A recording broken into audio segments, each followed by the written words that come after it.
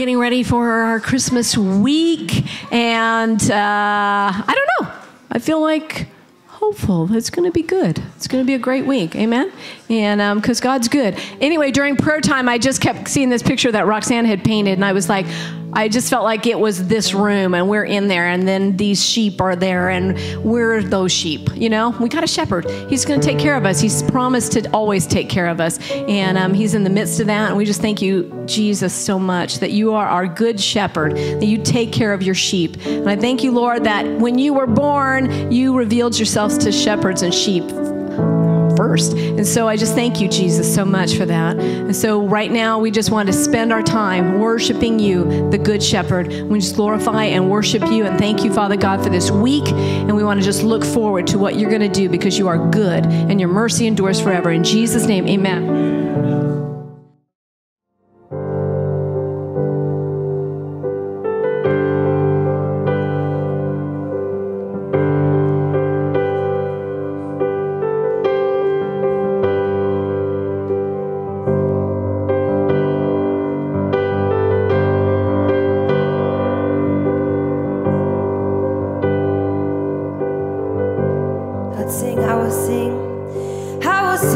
Of your goodness, I will sing of your love.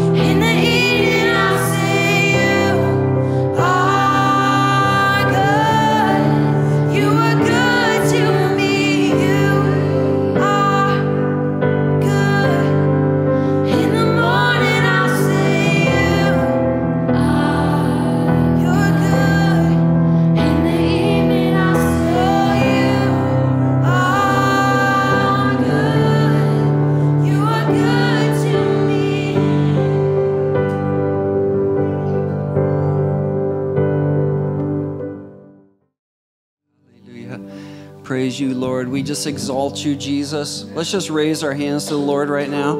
We just exalt you, Lord. We glorify you, Lord Jesus. Be glorified. Be exalted in all the earth. Let your name be proclaimed throughout the nations, Lord God. That your glory would rise up in all the earth, Lord God. People would know how awesome you are, that you're the King of Kings and the Lord of Lords, that you're the Lamb of God that took away the sin of the world. And we just worship you, Lord. We bow down to you, Lord God. And we just declare that you are worthy of all praise and honor and glory. All power and might and dominion belongs to you in Jesus' name. Your name is above every name. Every name that can be named, your name is above it. Lord Jesus, you are King, you are Lord, the Lord of hosts. Hallelujah. Come, Lord Jesus. Come, Lord Jesus. Come, Lord Jesus. Bring your salvation to the ends of the earth, Lord God. Bring your salvation. Bring your healing power. In Jesus' name, we worship you, Lord God. Glorious King. Hallelujah. Hallelujah.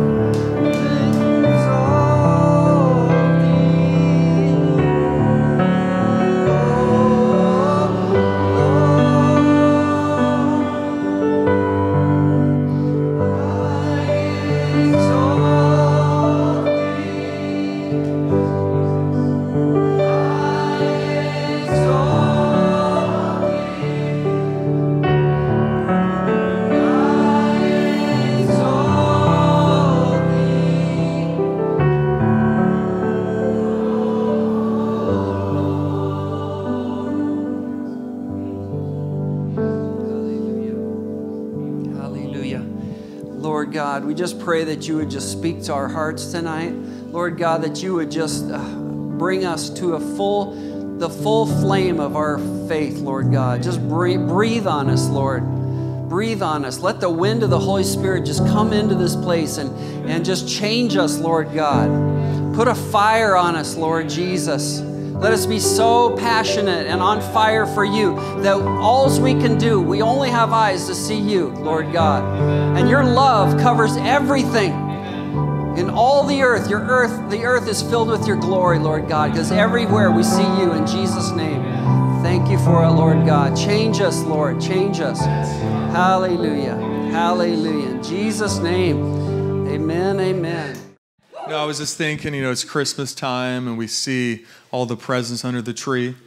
And, better than just gifts in the natural, it's gifts in the spirit being, but it's in the covering that we got to unravel it to see what gifts we have. And so it's interesting because it's at the foot of the tree. Jesus was hung on a tree for our forgiveness. And he didn't only forgive us and save us, but he wants us to operate in the gifts of the Holy Spirit. Amen. And I think this is a good time just to ask the Lord to open it up. Amen. Because it says when he ascended on high, he gave gifts to men and women. And so I'm just going to pray a simple prayer. So Lord, we thank you, Jesus, that no one's excluded from your gifts. Thank you, it's by your grace. And we'd ask right now, Lord, that you would unravel every gift that you've given every person here in the Holy Spirit. If it's prophecy, if it's healing, word of knowledge, tongues, we know we have access to all of it, but we ask that you would reveal just the gifts you want us to flow in tonight. In Jesus' name, amen. All right, well, Sunday night, welcome, welcome. Praise God, Christmas week, right? Yes. And, I don't know how to introduce this, but if you let the devil, he'll steal everything from us. If you just be like non-committal about stuff or have no opinion about things, he'll just start stealing stuff from you. We have Christmas, December 25th, and a lot of people are like, "No, Jesus wasn't born on December 25th." Well, let's look at this, because I want to take something back from the devil that you can celebrate. December 25th. Jesus was born on December 25th. And this is from the greatest living historian I've ever read, is a guy named Bill Ferderer, and he does he just does history things all the time. Anybody ever read this guy? Yeah, he's amazing. So this is based on him. So I'm just going to read this because it really helped me. I read it a couple years ago and I was like, hey, this is awesome. So Christianity is the largest religion in the world, making Christmas Day the most celebrated religious holiday on the planet. The date of Christmas on December 25th has been studied for centuries. Some think shepherds would not have been in the field with their flocks in the winter, but this argument loses credibility when one considers the moderate climate of Bethlehem in December with an average daily temperature of around 50 degrees. Some think December 25th was chosen to erase the pagan Roman winter solstice festival of Saturnalia, but this is discounted when we realize the winter solstice is December 21 and 22, with celebrations beginning as early as December 17 and lasting no later than December 23rd. We can determine the date Jesus was born if we find the date of the conception of John the Baptist. Okay, so follow me here. John the Baptist's father, Zechariah, was a Levite priest of the family of Abijah. In Luke 1:5, in the time of Herod, king of Judah, there was a priest named Zechariah who belonged to the priestly division of Abijah, that's good. Elijah, but Abijah. So King David had divided the Levite priests into 24 family groups, which took turns ministering at the altar in Jerusalem on a rotating schedule for a week at a time, twice a year. This is just history, okay? 1 Chronicles 24, 1 through 10. The sons of Aaron served as the priests. David separated them into divisions for their appointed order of ministering. The first lot fell to Jehoiarib, the second to Jedediah, the third to Hiram, the fourth to Seoriam, the fifth to Malchijah, the sixth to Mijamin, the seventh to Hekaz, the eighth to Abijah. And the list continues through the 24 families. So we have these lists going on, and they're gonna minister a week at a time. There's 24 of them, and they do that twice a year. This is the order. The order is set in the Bible of the order that they do this. Abijah's division served week 8 and 32, and Solomon initiated the courses when he dedicated the first temple in the 10th century BC. 2 Chronicles 8:12, Solomon, in keeping with the ordinance of his father David, he appointed the divisions of the priests for their duties. So, when was Abijah's course in the Roman calendar is the question we need to ask. The Babylonian Talmud confirms that the family of Jehoiarib was on duty when the first temple was burned on the 9th day of Av, 587 BC. Okay, this is just history. Then history shows that the second temple was burned in August 70 AD on the 9th day of Av. The priestly course of Jehoiarib was again on duty. 7 weeks later would be the course of Abijah, which would be the second week of the Jewish month of Tishri. This week on the Roman calendar is the last week in September. So, at the end of the reign of King Herod in Judea, Zechariah, the father of John the Baptist, would have been serving in the temple the last week of September. His wife Elizabeth would have conceived John the Baptist soon after that. Luke 1:8, once when Zechariah's division was on duty and he was serving as priest before God, he was chosen by lot according to the custom of the priesthood to go into the temple of the Lord and to burn incense. All the assembled worshipers were praying outside. Then an angel of the Lord appeared to him. When Zechariah saw him, he was startled and was gripped with fear. But the angel said to him, "Do not be afraid, Zechariah. Your prayer has been heard. Your wife Elizabeth will bear you a son, and you are to give him the name John." The Byzantine Rite Church calendar commemorates September 23rd as the date of the conception of John the Baptist, as does the 2nd century writings of St. James. You guys following this? So when was John the Baptist conceived? September 23rd. Now Elizabeth was in her 6th month of pregnancy, the end of March, when she was visited by her younger cousin Mary, Luke 1:26. In the 6th month of her pregnancy, God sent the angel Gabriel to Nazareth, a town in Galilee, to a virgin pledged to be married to a man named Joseph, a descendant of David. The virgin's name was Mary.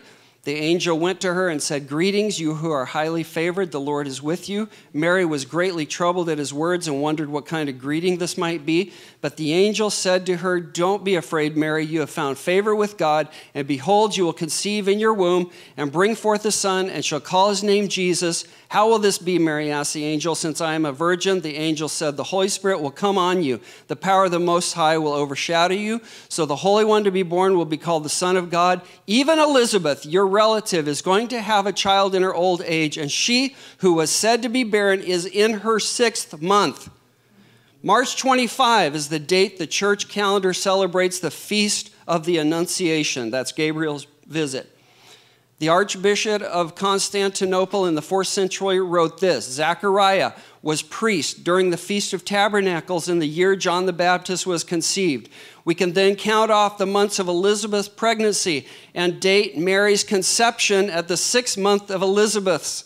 Then we count another 9 months to arrive at the birth date of Christ. 9 months after March 25 is December 25, the traditional date of the birth of Jesus. Sure, I'll print those out. So we can celebrate Christmas. You don't have to cancel Christmas this year. It's official. You know, like I said, Satan will steal anything he can. Anything he can, he'll just steal. "Oh, you Christians, that's not really Jesus' birthday." Yes, it is. Anyway. Well, now you have reason to believe. It's like, hey, it makes sense. This makes sense. December 25. Anyway, I like that. It helps me. I hope it helps you. I know, it's so tedious, but I wanted to read the whole thing. I was going to put them in the back, but I'm like, those people won't read it. I'm just going to read it to them. Now I know everybody heard it. So here we go. All right, so let's pray, and then we're going to have a short message here. So Lord Jesus, we thank you so much for your love. I thank you, Lord God, you love us so much. You came to the earth, and you didn't do it hidden. You did it in full view. Anybody who wants to study it, anybody who wants to look at it, anybody who wants to know can have full awareness of everything you've done. You've done it out in the open. Jesus, you came and you spoke and you taught the people, and you came and said, "Whosoever will, come to me. Come and drink and be a part of the kingdom of God." And Lord, we want to be a part of the kingdom of God. We want to be the whosoever. We want to run to your presence. Lord, we want to come at every invitation you are giving. We want to come and respond to it. And so, Lord, I pray that we have sensitive hearts. We have ears to hear, and we have sensitive hearts. In Jesus' name, amen. Amen, amen. 2 weeks ago, I talked about falling in love with the Lord. And I liked that message. It was really good. And so I'm going to talk about how to fall in love with God tonight. Amen. So this is love is the most important thing you could ever learn about, live in. If we could live in love, all your problems would vanish. If you could live in love, all your problems would be over instantly, just by understanding the love of God, just by knowing the love of God. It's amazing. So if you're going to fall in love with God, I'm going to give you the number one tip, and that is this: set aside time to talk. Remember when you were falling in love? Remember when you were falling in your first love? You talked for hours. You talked for hours. You just talked and talked and talked. Didn't we talk a lot, Tammy? We were at a restaurant, and we were talking, and we got lunch, and then we kept talking, and it was dinner time, so we ordered dinner at the Junction Restaurant in Fort Collins, Colorado. And it was like, you just talk. You just talk. I want to tell you, when it comes to you and God, you've got a lot to talk about, okay? You've got a new boundless kingdom to talk about. He wants to explain it to you. Colossians 1:13. He has delivered us from the power of darkness and conveyed us into the kingdom of the Son of his love. So he's got a lot to talk about. There's tons to talk about. A limitless continent of discovery in your new life with God, okay? Now I want to paint a picture here for you. So imagine after falling in love with your perfect soulmate, so you guys have been talking and you're falling in love with this person, and they tell you something. They say, I have another language that I would like you to learn, because if we, this is, and this person tells you, this is my native language. And if we could talk in this language, it is hundreds of times more expressive than the way we've been talking. And you say, because basically that's what you've been using as language compared to what he wants to teach you. I just want to ask you, if you were in that situation and you were falling in love with somebody and they said, would you please learn a language, because this is going to be 100 times more expressive. And we can talk about things at a deeper level. We can explain things. We can explore things that you've never thought possible, but it's all going to take you learning this new language. The question is, would you be willing to do that? Would you put the effort for it? Would you buy what's the program? The Rosetta Stone and listen to it and spend a half hour a day and work on it? Would you do that so that you could learn this new language, so that for the whole purpose of having a better relationship with this person? And I'm telling you, that is what God is asking of us. Will you learn this new language? Are you willing to put in that kind of effort? Job 33:14 says this, for God does speak, now one way, now another, though man may not perceive it. God is speaking. He's speaking. He's speaking. And he's speaking one way and another, and sometimes we don't perceive it. And God's like, would you please learn this language? Would you just please learn the language I'm talking? And sometimes people are like, well, I had a dream, and I was speeding in a car, and, my dad came and knocked me out of the car, and then I went into a lake, and I was underwater, and then a big fish swallowed me. Ha, ha, ha, ha, ha. Isn't that funny? Dreams are funny. And that's the end of your exploring the dream. You will not put even 1 second of effort into maybe learning the language. That's a good point. So we're going to have to decide ahead of time. I'm going to learn the language. I'm going to learn the language, because there's a lot more God wants to talk to me about. Okay? So imagine you fall in love with a person writing love letters. Just writing love letters back and forth. Send her a love letter. She sends me a love letter. Send her a love letter. She sends me a love letter. We don't even live in the same state, but we're just sending love letters back and forth. And somebody says, you can't imagine any other way to communicate. This is how we're in love, is through these letters. How could it possibly be better? What are you describing? How could it be better? Because you can't even imagine that you could talk on the phone with this person. But it's totally different. But we fell in love listen to me, but we fell in love with the letters, and so I'm comfortable with the letters. Yeah, but you could talk on the phone. Yeah, but that scares me, because that's going to be something new and different. What if I don't like her voice? What if she laughs like this?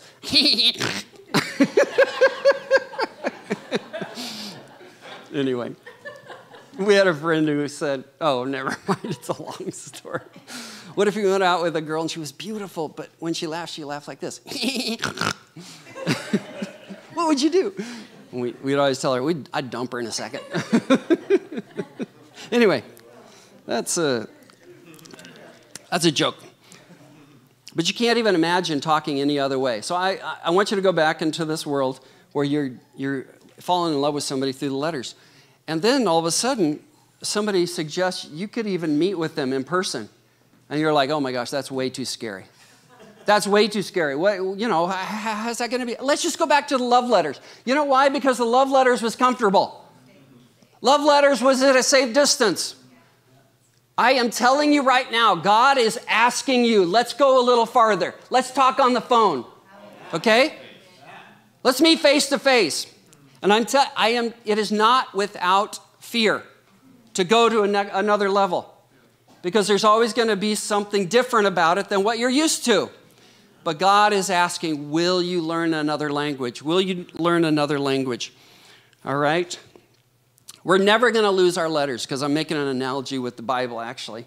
We're never going to lose our letters. But you know what?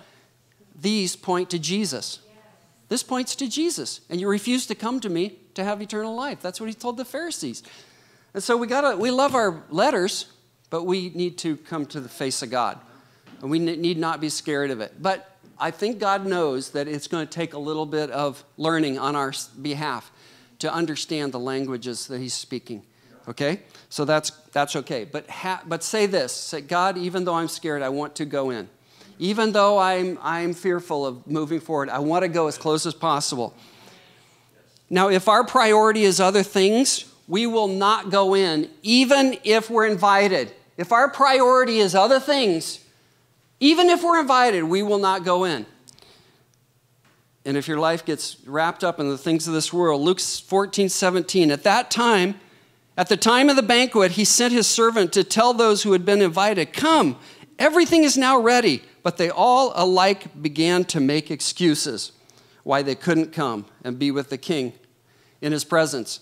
And I think that can relate to us. It's like, you know what? No, I'll just stick with this. Love always says yes. But here's the thing. Love will always say yes. If you were truly in love and you were having this relationship, the chance to talk on the phone would be absolutely yes. Because love overrides any kind of other hesitancy. And if you could be with the person, you would absolutely say yes, yes, because love will always say yes. So we need to let our love carry us into these situations. You cool? So we're going to decide, all of us together, we're going to decide to learn God's preferred language. So Matthew 13:34. This is God's preferred language. Jesus spoke all these things to the crowd in parables. He did not say anything to them without using a parable.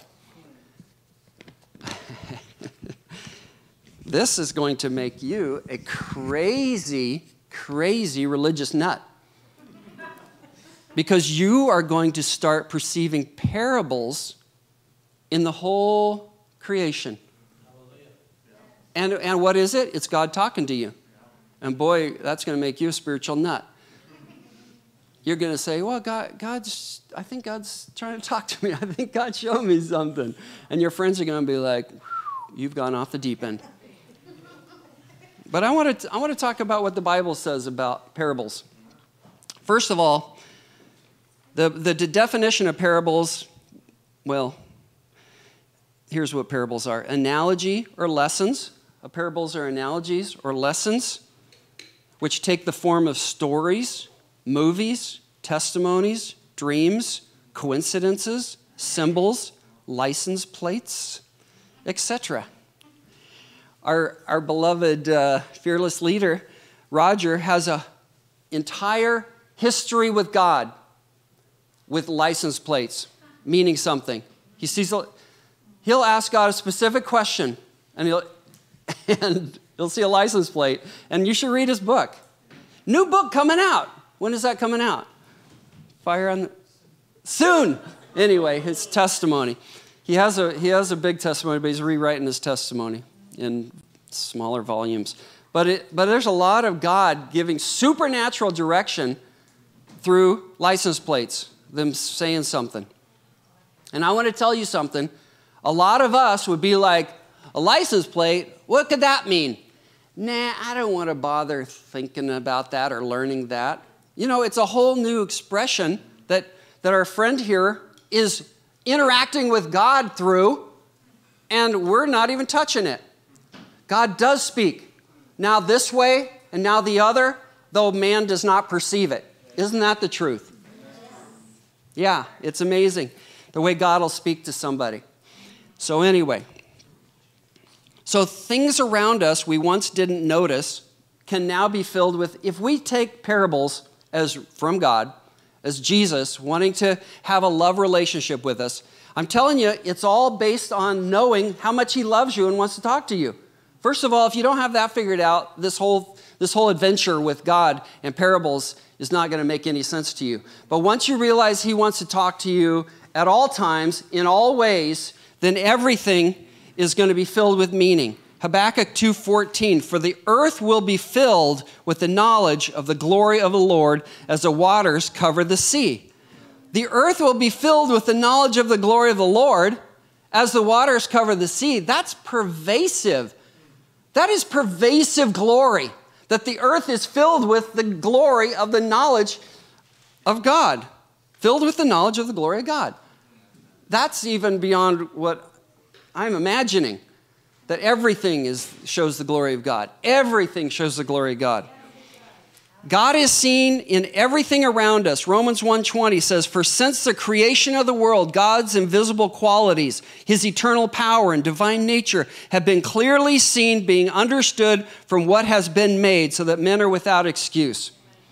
I just want you to know that the Bible is teaching that we can communicate with God through parables that we're seeing in creation. That's all I'm saying. So don't be like, that couldn't be. Yes, it is. It's the Lord.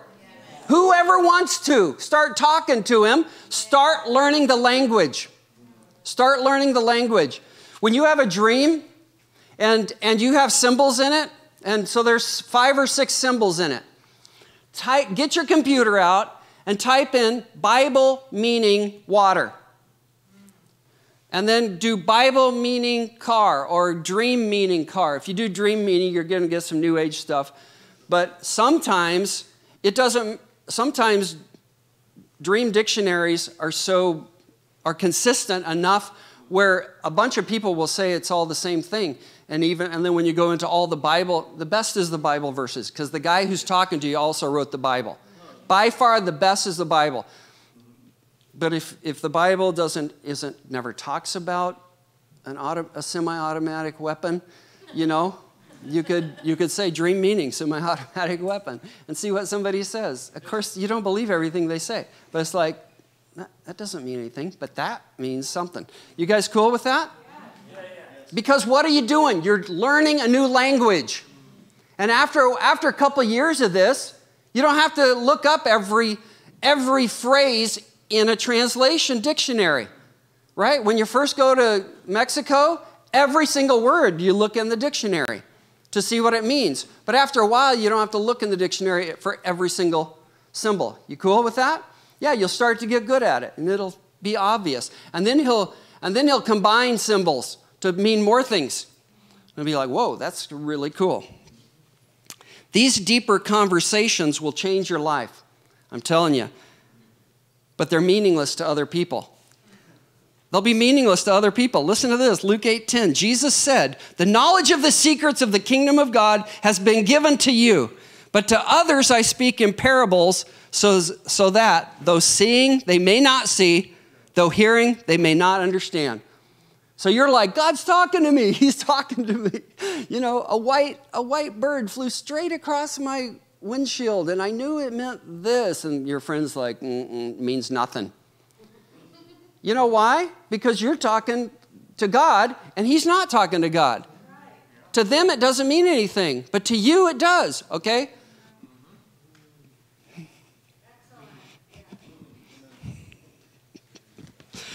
We're spiritual kooks, okay?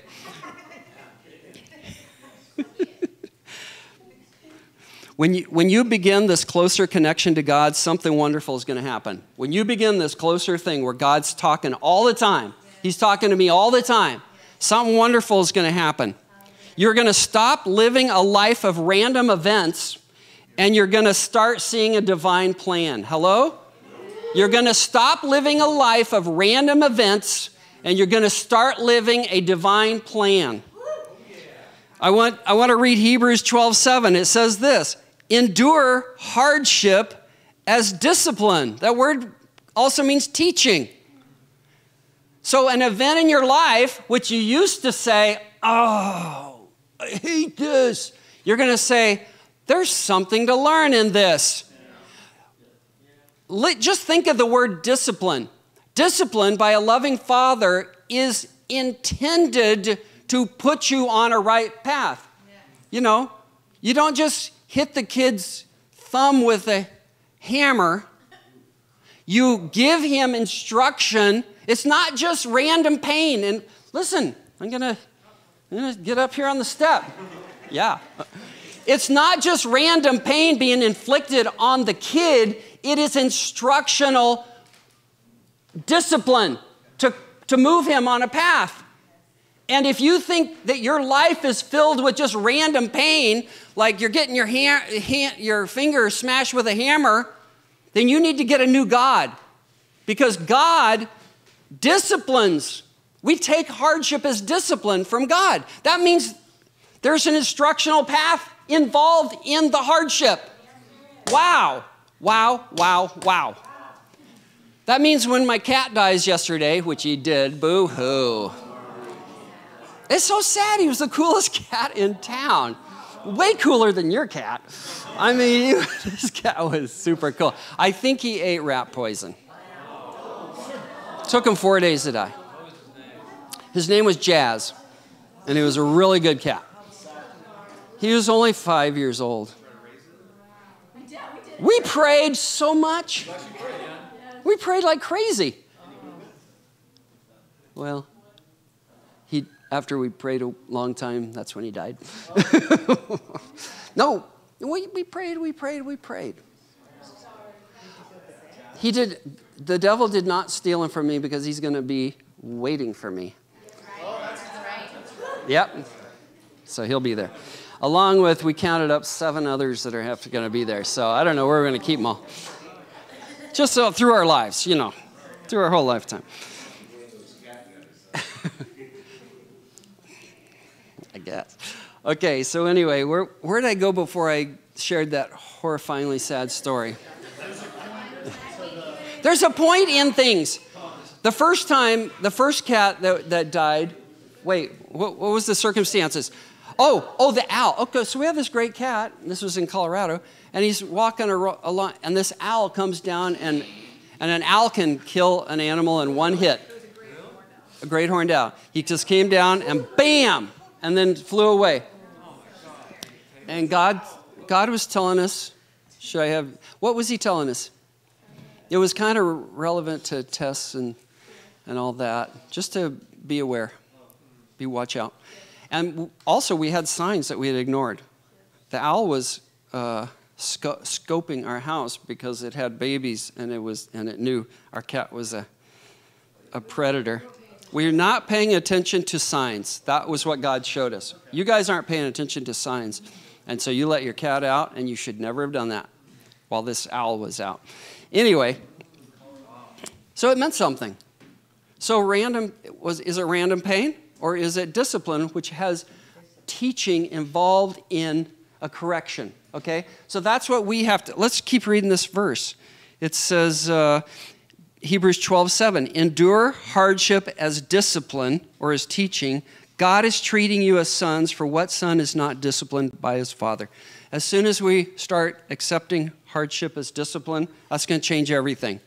It's going to change everything. Okay, I'm going to learn something. Okay, I'm going to learn something. Okay, I'm going to learn something in this. So that's amazing. Okay, I have an example. I have an illustration of Jacob. Jacob, Abraham, Isaac, and Jacob. So he was the father of Joseph.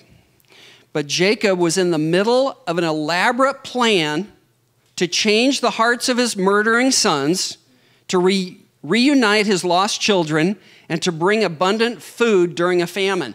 So he's in the middle of a plan that God's working in his life and his family's life and his son's lives to make everything work out great. And here's what he said, because this is what we can say too. In Genesis 42:36, their father Jacob said to them, you have deprived me of my children. Joseph is no more, and Simeon is no more. And now you want to take Benjamin? Everything is against me, he says. Everything is against me. And sometimes we say, everything is against me. But everything wasn't against him. Everything was for him. Everything that was happening was for his family to get reunited, for the murdering sons to repent from their murderous ways or self-centered ways, and for his whole family to be provided for in the middle of a famine. And so he's like, this is all just random pain. This is horrible. No, we can't go there. We have to say God is in it. God is in it all. So don't be saying everything is against me. Throw away your uninvolved God. Throw away the God that if you think you have a God and he's not involved, throw that one away and get a God that's involved in your life. Okay? If you say God may exist, but he isn't involved in this situation, you are talking like an agnostic, not a Christian. Because an agnostic is like, yeah, God may exist, but he's out there and has nothing to do with me. Don't say that. God has everything to do with you. His hands are in your life. His hands are in your heart. They're going on. Say, God, I trust you. God, I trust you. God, I trust you. God, I trust you. Just say it. Just say it over and over to him. Yes, God, I trust. Let's all say it together. God, I trust you. Amen. So we're gonna hold on to trusting God. So this is the close connection we're being invited to. There's a close connection that God wants us to be connected with. And it's in Matthew 6:9. This then is how you should pray. Our Father in heaven, hallowed be, or we make holy, your name. We ask a loving Heavenly Father for help. Okay? Our granddaughters, Emery and Lissy, have you seen them? They're really darling. And they sit right up here in the front row like little precious angels. Am I right? Always praising the Lord. Question, why don't Emery or Lissy ask a force of nature for a snack? If they do that, they get no results. Listen to me. Emery and Lissy do not ask forces of nature for a snack or for lunch, because if they did, they'd get no results. But if a child can ask a father, then you got a totally different thing. Good things will happen. You got good things happening when a child asks a father. We can't just ask favor or providence or good karma to come be our blessing. You have to ask a father that you're his child and he's your father. You need to come into this relationship, because pleading for good things to happen from karma is not going to do anything for you. People that do that and get a response are being fooled by demons. I'm going to say it again. People that do that and then get a response are being fooled by demons. Why? So that they just keep going off away from the Lord. And so the demon will bring them a little trinket, throw it at their feet. They'll be like, it worked. I'm going to pray to karma again, or whatever. We ask a person, Matthew 7:9, which of you, if his son asks for bread, will give him a stone? Or if he asks for a fish, will give him a snake? If you then, though you are evil, know how to give good gifts to your children, how much more will your Father in heaven give good gifts to those who ask him? Get closer in your love relationship. This is what this message is all about. We're going to get closer. We're going to get closer to God. It's amazing to think about this. God has everything he could possibly need, but what he really wants is your love. He has everything he could possibly want. But what he really wants is your love. And he directly asks for it.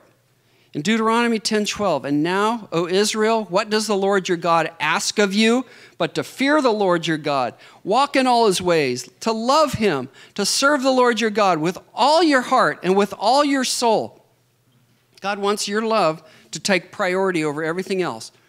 Okay, if you just had a business, you just got some donkeys, and he's given an invitation. It's like, yes, this is what I've been waiting for, and you come face to face. Whenever, let love be your prevailing priority in all things, because you'll always choose the closer connection. If love's your motive, you'll always choose the closer connection. Right on? Okay, Matthew 22:37. Jesus replied, love the Lord your God with all your heart, with all your soul, with all your mind. This is the first and the greatest commandment. Then we won't hold back or make any excuses why we can't come closer, because we'll love him, you know? So just imagine him saying, so I want you to start working on your dream language and your parables language. If you see a word over and over again, what was that word you kept seeing on trucks and billboards and television? Remember it was on a truck? Just recently. Wow. No, it was in Colorado. It was just a word, and it was just kind of a strange word. Was it really? Okay, the word friendly. And so, I thought it was something else. But anyway, because that's the easy one. I was going to tell him that you need to look it up in the dictionary, but you don't have to look up friendly. But you might look it up in the dictionary. It's like, what does it mean? What are all the meanings of this? What could it possibly be referring to? Who are my friends? Is he friendly to me? And just start investigating the language, okay? I want you to decide right now that you're going to learn a new language, whatever it is. If it's license plates, you're going to start zeroing in on them. Roger is the first person in my whole life I ever knew God talked to him through license plates. You too? Okay. See, it's growing. The language is growing. But dreams is awesome. You should write your dreams down. Okay? I don't want to have to get rough with you. But I want to say this. Write your dreams down. Because 5 years from now, the thing will be happening before your very eyes. Are like, whoa, I dreamed this 5 years ago. I would have totally spaced it out if I wouldn't have written it down. But you got your dream journal right there, and you have dates on there. And sometimes if you look at 1 year, 2 year, 3 year, exactly, they'll mean something, you know. It's like, oh, exactly 3 years ago I dreamed this. So look at those too. So anyway, God wants to talk to us because he loves us. And we are willing to learn a new language. Right on. So let's stand up. We're going to pray. Amen. Praise God. Amen. We're just going to pray, and we don't have our band here, so they're not going to be able to do a last worship song, but we are going to pray and then be dismissed. So Lord Jesus, we thank you so much. We thank you so much that you are calling us closer. Lord God, I pray that when the invitation comes to come closer, to pick up the phone, let's talk, or to come face to face, let's see each other. Lord God, that we don't have 100 excuses as to why we can't do that. Why that's too much trouble. I can't start talking that way. I can't start interacting with you that way. That's too much effort. No, Lord God, we are going to make the effort. We are going to learn what we need to learn. We are going to, even if we don't really know what we're saying, we're going to start speaking to you, Lord God, just like a baby does to its father. And just like we do when we start speaking in tongues to you, Lord, we just start with a sound, and Lord God, to you it is beautiful, beautiful communication.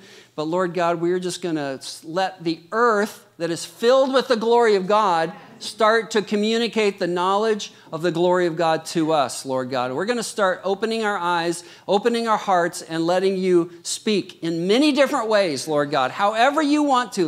This is your deal, Lord God.